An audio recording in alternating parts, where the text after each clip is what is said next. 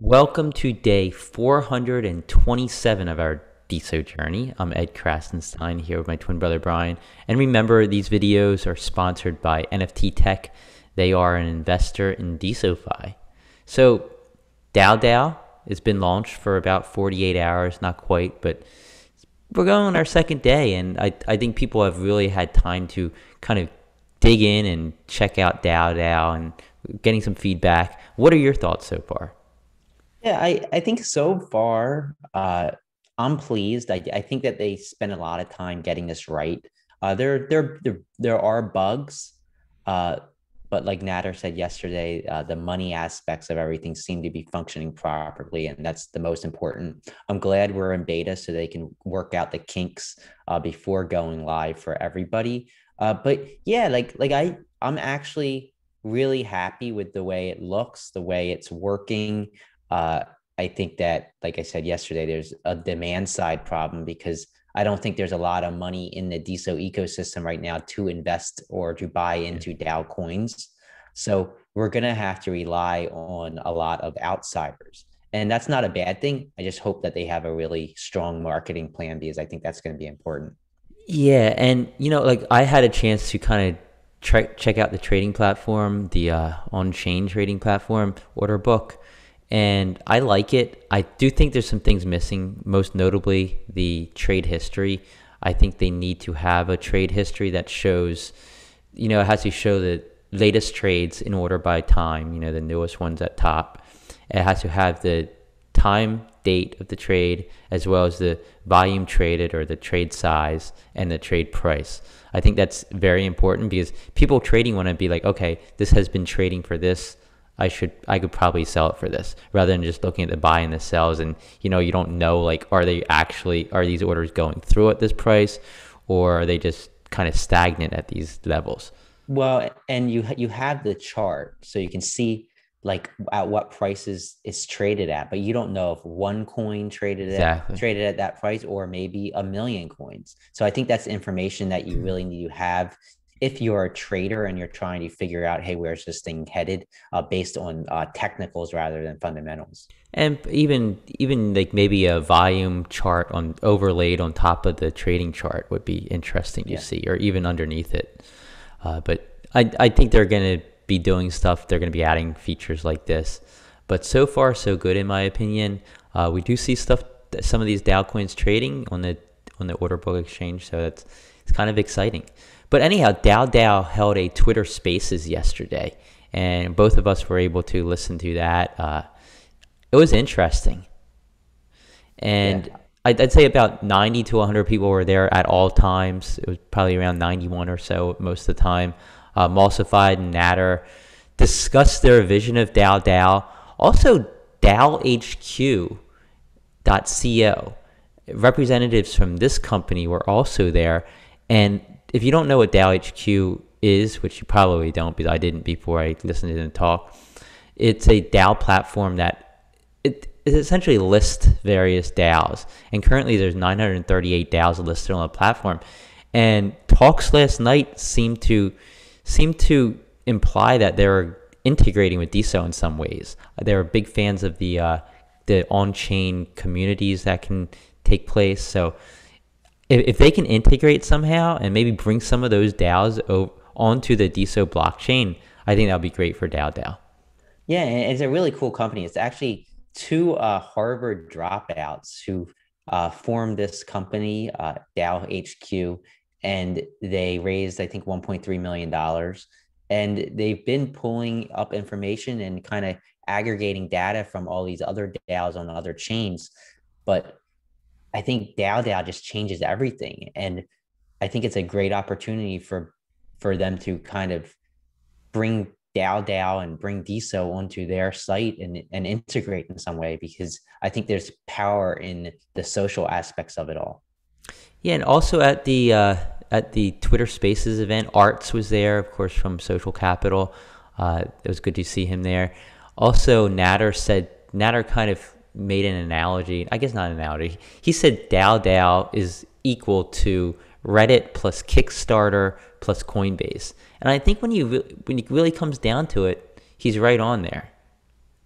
Yeah, I think he basically said like, hey, Coinbase, like you can basically create your own coin. So these coins listed on DAODAO, it kind of makes it kind of like a Coinbase because you have this order book, just like Coinbase does for all of these DAO coins.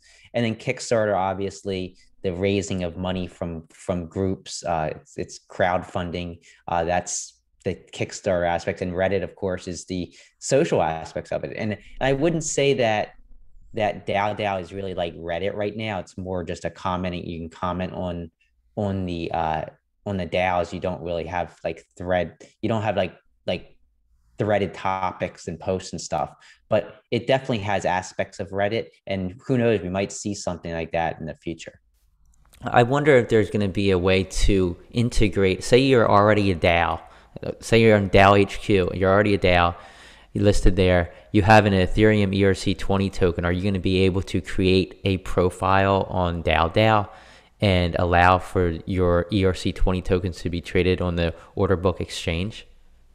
I don't think there's anything like that planned yet, but that doesn't mean that they don't have that in mind. Like I remember Natter talking about one of the reasons they changed the what was the term they used for the amount of decimal places, the smallest unit of DAO coins were in, and they changed that to match the ERC20 nanos. The nanos were changed to match the ERC20 tokens, which I think is probably foreshadowing a plan to allow for ERC20s to trade on the order book exchange at some point in time. Yeah, I mean, that's very possible. I mean, it's also possible they wanted to kind of like go along with what people are used to. And people are used to the number of nanos on ERC20 on Ethereum that it made sense to not confuse people more by changing things up. I don't know. Another point brought up during the Twitter space was Natter reconfirmed, or I guess he confirmed, that the DSO Foundation currently holds 4,000 Bitcoin in their treasury. If you add this, if you multiply that by approximately $30,000, you will get $120 million. So they have about $120 million held in Bitcoin at the current time. Yeah, and I mean they have to have some cash as well. I think they sold about 500 Bitcoin a couple of months ago at around $40,000. That's another 20 million. Whether they spent most of that or not, who knows? And whatever other cash they had on their books. But yeah, I mean we know there's at least $120 million in the DSO Foundation right now. That's a ton of leg room. It really kind of extends their runway through the crypto winter, no matter how long it lasts. If it lasts 3 years, I think we're still in good hands with that kind of balance. Yeah, exactly. So DAO's funding round has been delayed. So funding was actually supposed to open up today for DAO on DAO, the DAO on DAO. The funding was supposed to open today. It's been delayed, and it now says about 4 days and 5 hours left, which would take the opening of the new funding round. Of course, if you bought the NFT, you funded it before the funding round began, but the new funding round will begin at 3 p.m. Eastern time on Tuesday, this coming Tuesday, May 31st. If plans stay, I know Mossified said he's going to make an official announcement about this sometime today, so we look forward to that. But waiting 4 days, I don't think that's a big problem. Yeah, and remember, you can always buy them on the order book if you want to. The price is a little bit higher than they will be when they go for sale in the next round. But if you are kind of chomping at the bit to get in, you can still buy them in the open order book. Yeah, and I placed an order on there this morning to see how that went. 50,000 DAO coins we have listed. It's interesting because now I listed them at 0.2999 US dollars, so 2.999 cents. But the price has actually gone up on the ask, and it's still our order. I guess it's fluctuating with the price of the value of DSO. Yeah, I think that's what it was.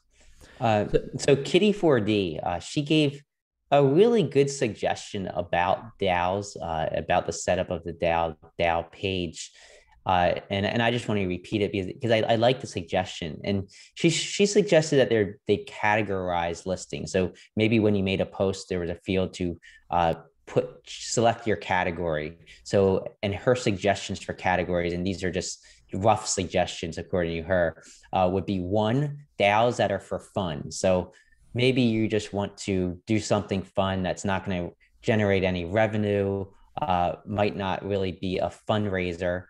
You could post it as for fun. Then number two would be a fundraiser for a communal goal. So maybe you want to create something community oriented around DSO that everybody can benefit with.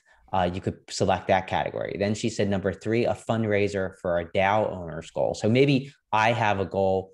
Hey, I want to buy a new production studio so that I can start making better videos.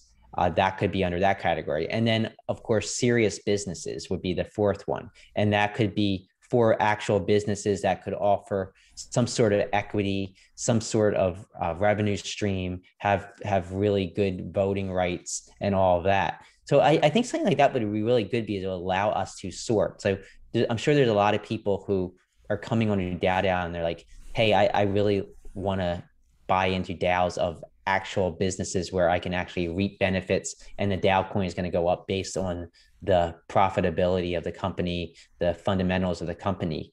Then you could just select that box and it would bring up all DAOs that are in that category.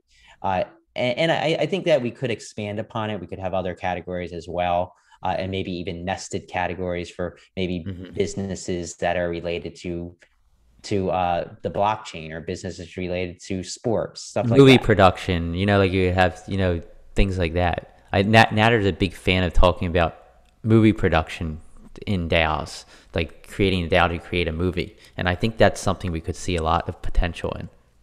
Yeah, for sure. So I love that suggestion, Kitty 4D. Keep the suggestions coming because I know the core team is listening. There is actually a suggestion Google document out there where if you do have a suggestion, an added feature, a problem, you can actually post it on that. Uh, but Yeah, it's there's actually a form posted by Emulsified on the Discord. You can just fill out the form and it automatically adds it to the spreadsheet. So definitely check that out if you have some ideas. Yeah, and so moving on, DAO obviously isn't the only DAO on DAO. Overcloud, another big one, they had a big announcement this morning, and they said that 40, excuse me, 441,400 Overcloud coins have been distributed to holders of the NFTs that they released, the cloud tickets that they called them. They've actually raised 1,765.6 DSO, which is around $18,000 or so, which is pretty good. I know that they needed the funding. They were looking for funding. This is definitely a strong start for them to continue to build. And Don Hardman is doing an incredible job building on not too much funding. So I'm sure that $18,000 will go a long way. They said that as for now, they've launched the main stage of the DAO on DAODAO. And you can join in. It's just beta.daodao.io/d/overcloud. They're preparing a one pager as well as an article about the key features of future onboarding on Overcloud, as well as the value of the DAO coin. It's still early, they said stay tuned, but I love what they're doing. Great job, Don Hardman. And this is one of the business related DAOs that are out there that users should be able to participate in, have voting rights, and I'm guessing earn revenue as the node earns revenue. Yeah, and Overcloud's off to a great start. It's going to be fun to see how their funding round goes. Yeah, and also Supernova's their DAO, they had some news as well. They said that their early bird token auction is now live. You can get to it on supernovas.info/DAODAO. They said for now it's open only exclusively to their pre-sale NFT and creator coin holders. So if that's you, you're wondering how to access supernovas on DAODAO, they said you check your DMs. you hold the keys in the DM. Yeah.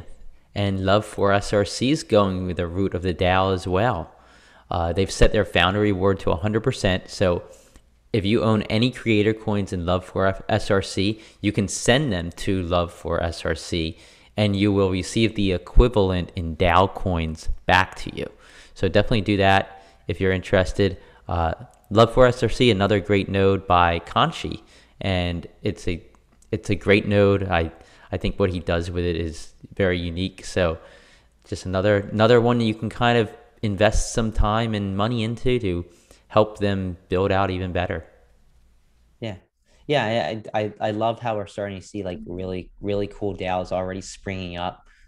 Like I said earlier, it's kind of a demand side issue. That's why some of these DAOs aren't raising a tremendous amount of money. But I think as we move forward and as the DAO name kind of spreads outside of DSO, we're going to see a lot of people come on. And when they come on, they're probably going to want to turn to some of these original DAOs that have some traction and have some staying power. So it might be slow now, but hopefully that picks up over the coming weeks and Yeah, months. I think it will. Once it launches, and I think once DAO starts their marketing efforts, we're going to see people come in and invest in some of the DAOs that are already here. At least that's what my hope is.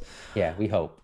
So if you visited any of the GD virtual galleries, especially the Desocial World one, you will notice a little character that just dances around your screen, and that's MCAT. It's like this little dancing cat that appears to be dressed like an astronaut. I guess that's the best way to explain it. There's multiple of them in some of GD virtual galleries. The Social World is a prime example of that. I know Seals, they're going to have these little guys in theirs as well. But these are actually the mascot NFTs of XR Metaverse RO. So Metaverse RO, they're the mascots of them. They're augmented reality cats. But XR Metaverse RO is actually holding a contest right now, and we can win some prizes. So if you're interested, check out the link above this video or below if you're on YouTube. I just love what they're doing with these little AR cats. They're in the virtual gallery, so you can kind of interact with them, which is really cool. So check it out. It's really interesting. Yeah, I love this project as well. So the top hashtags over the last 24 hours, according to Open Prosper, are DSO, NFT, Bitcoin, crypto, and NFTs. So all ones we've seen in the past. I'm surprised DAO is not up there, but I guess NFTs and crypto and Bitcoin are more popular right now. Yeah, and who were the top diamonded creators of the last 24 hours, Brian? Yeah, so thanks to Base for providing us with this list. The top diamonded creators over the last 24 hours are Shady Acres, followed by Krasenstein, us, followed by MTK Matt, Kako Sara NFT, Oim Longs, Base, the creator of this list, John Jardin, who's doing some pretty cool DAO stuff himself, It's Aditya, Photographer's Corner, and Mario Nawfal, who I think was in Davos, I don't even know how I'm pronouncing it. The billionaire, where all the billionaires congregated to discuss the future of the economy and technology. And he said that there's a lot of crypto talk. Yeah, I'm sure there is. He also said cabs were $500 an hour. Holy cow, that's crazy.